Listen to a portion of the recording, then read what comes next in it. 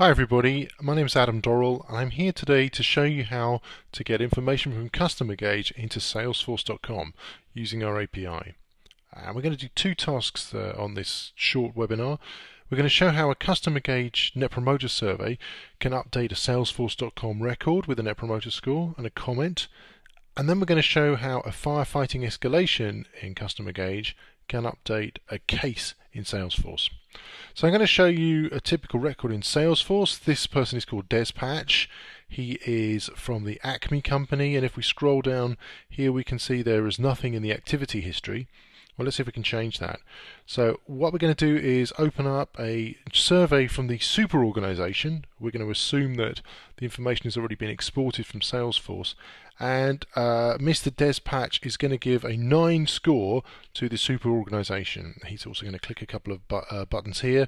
He liked the contact center, and he's going to make a comment here. The experience was excellent, and the agent very helpful, and just to comment it in there. And we're going to save the survey, and that's gone. And that's into CustomerGauge and stored on our system here.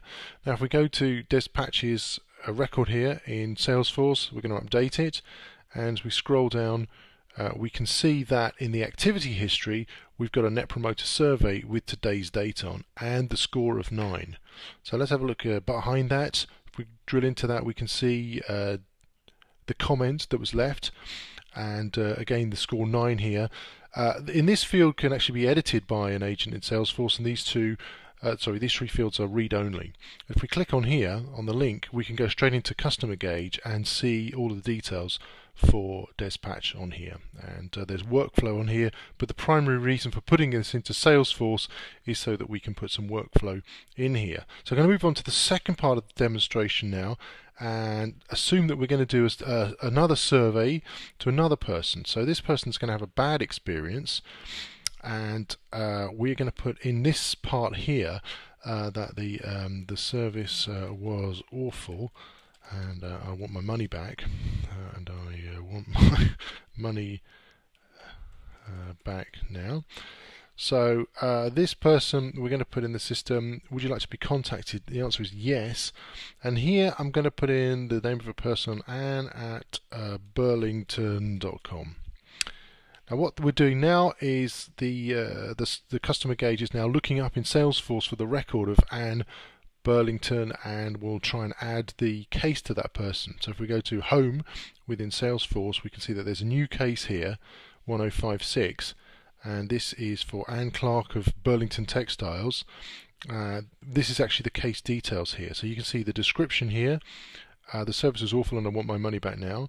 The status is new, and there's no answer to that yet. If we go into Anne's contact, we can see here that the case is in here and it's open.